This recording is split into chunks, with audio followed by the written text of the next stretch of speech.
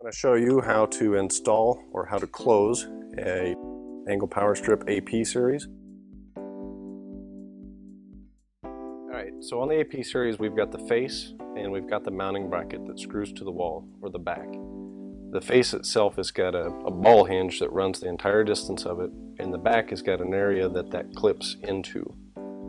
And when it clips properly, it hinges like this. It creates a gap in between the back and the face, or the mounting bracket and the face, and that's the key to making this guy close properly. What tends to happen is that this will ride up like this and not close, and once you have the devices in there and the wires, it really becomes difficult. So the key to doing this is to getting that ball to snap inside there like that. And what I like to do is put my fingers in that gap and I pull out with my fingers and I push in with my thumb.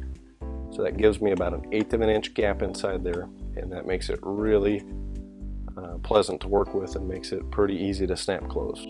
Alright, we're back up to the cabinet where we're doing the actual install. I've gone ahead and removed the end cap, which you don't have to do to install, but I want to show you how this snaps into that. So you just need to get the face into place.